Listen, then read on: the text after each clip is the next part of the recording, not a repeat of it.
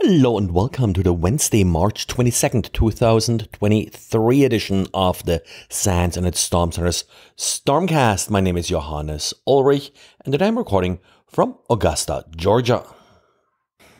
In Diaries today we got a quick reverse engineering and Python lesson from Didier. Didier found a sort of interesting malicious link file on Malware Bazaar.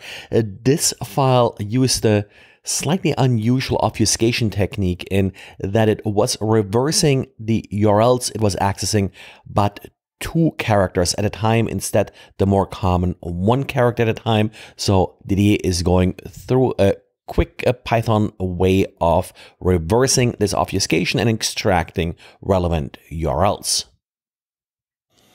Well, and after having a fairly embarrassing and dangerous flaw in the Google snipping tool for Android, well, we have now pretty much the exact same flaw also in the Windows 11 snipping tool.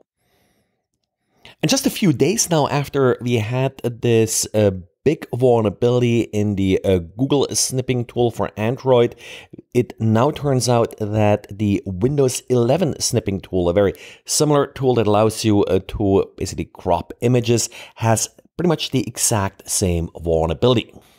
And the problem appears to be very similar. If you're cropping an image and then save the cropped image, it doesn't create a brand new file. Instead, it overwrites the old file. And since the cropped image is now smaller, it only overwrites part of the file and leaves the remainder of the file intact, which is still the original data before it had been cropped. There is a marker at the end of PNG images called IEND that basically tells the image display software to ignore any data after this marker. So if you open this new image now in standard image display software, the cropped data will not be displayed, but the data is still in the file and can be recovered. JPEG file also appear to be affected by this particular issue, so it's not just a PNG. Similar issues here. Now, how much of the data is actually then recoverable depends on sort of the exact type of PNG or JPEG file that was saved. And of course, the data that's still recoverable at the end of the file may actually part of the cropped image as well. So it's not always that you see data that was removed from the image. That really depends exactly on what you removed and how the data was then saved to the file. Now, the proof of concept website and Acropolis, I think they called that particular flaw, does not work for the Windows 11 version of the flaw, but the basic principle is the same, and apparently there is some Python code available that, as again, in some cases at least, is able to recover some of the cropped image. And .NET developers, be aware that you're subject to just the same techniques that are used to attack Python and JavaScript developers. JFrog is reporting that they found malicious packages on nuget. Now, the technique being used here is that the attacker is including malicious init.ps1 scripts.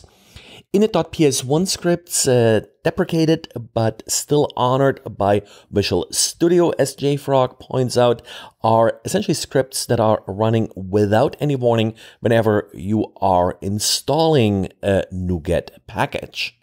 As so often, these packages are named to be enticing to developers. The one that has 121,000 downloads here is called Coinbase.core, and as owner, it uses Binance Official.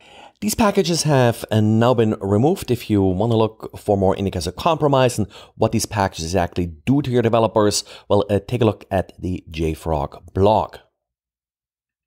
And then we got a couple of miscellaneous updates. Microsoft published a knowledge base article stating that Microsoft Defender antivirus triggered some warning telling you that the local security authority protection is off. This has been fixed with an update. Apparently, over the weekend and Monday, a lot of users reported seeing these warnings.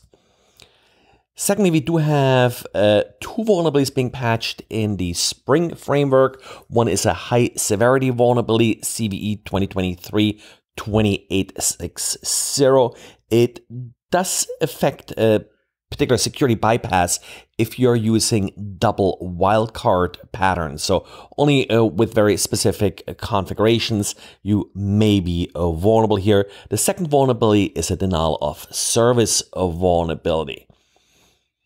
And finally, we also have a remote code execution vulnerability that affects Snappy. Snappy is a PHP library, 11 million downloads, and essentially allows you to sort of create PDFs and such from HTML pages and URLs.